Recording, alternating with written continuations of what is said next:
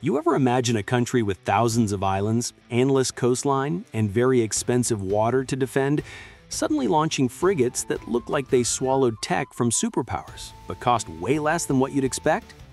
Welcome to the Philippines in 2025.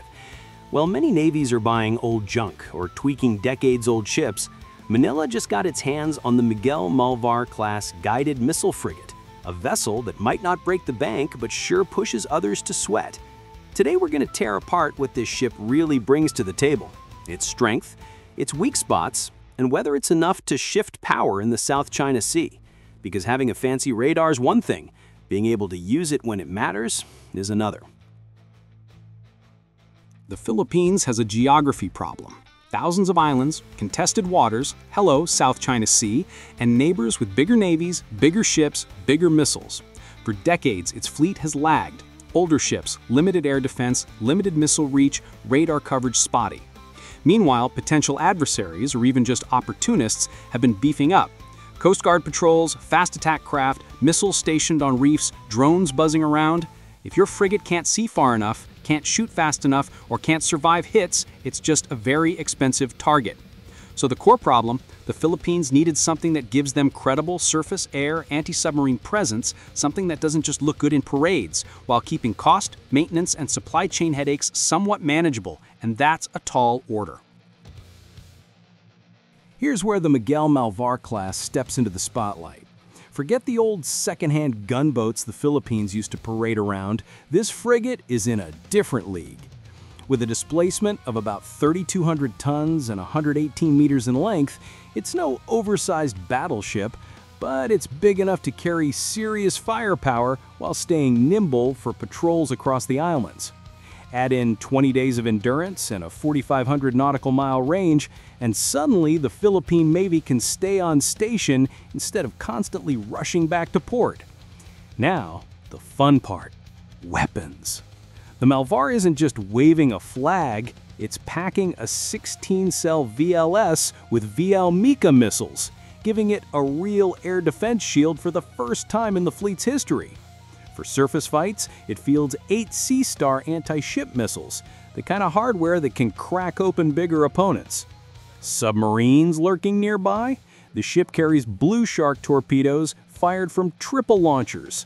And when things get up close and dirty, there's an Odo Malara 76mm gun up front, backed by the Aselsan Gokten Sea Whiz to shred missiles and drones before they hit.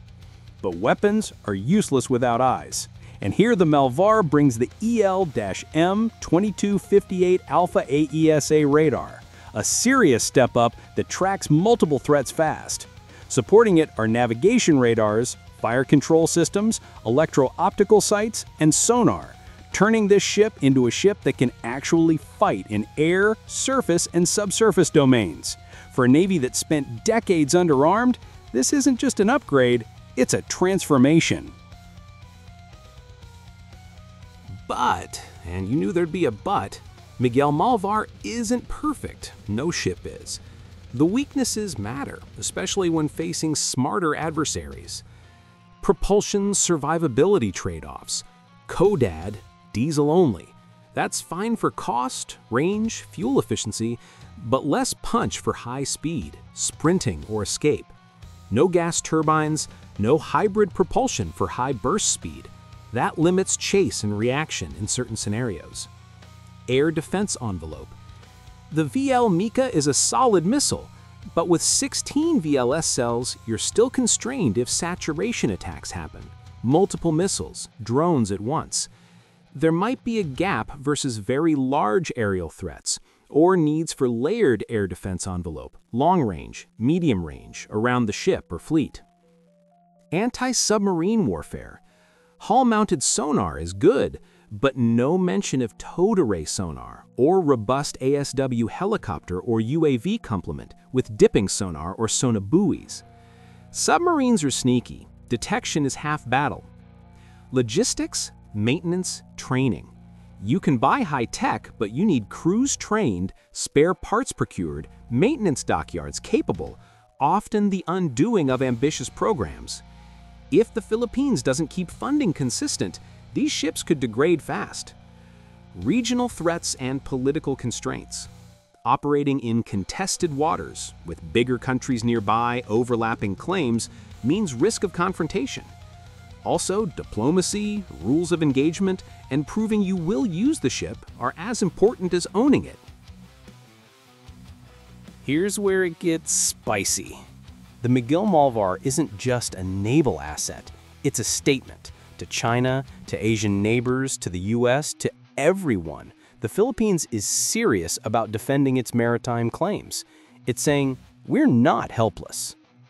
It also shifts the balance a bit. Combine these ships with better radar, better missile reach, you increase the cost for anyone trying to intrude. They raise deterrence. They complicate calculations of adversaries. On the flip side, this could push an arms race. Bigger ships, more missiles, more naval drone development. Also, reliance on foreign suppliers, South Korea, European missile manufacturers, etc., means geopolitical strings, dependencies. And let's not forget, these frigates will be political symbols at home. If they perform well, patrols, crisis response, sovereignty enforcement, they bolster government legitimacy. If they fail, mechanical breakdowns, inability to sustain operations, they become easy targets for criticism. So, what's the verdict? The Miguel Malvar-class frigates are not super destroyers. They're not going to take on a carrier group alone, but they are exactly what the Philippines needed. Modern, credible, multi-role warships that finally give real capacity for air defense, surface warfare, and undersea threats. Questions for you. Do these frigates actually shift a naval power balance in Southeast Asia? Could they force China or anyone to rethink aggressive moves in the South China Sea?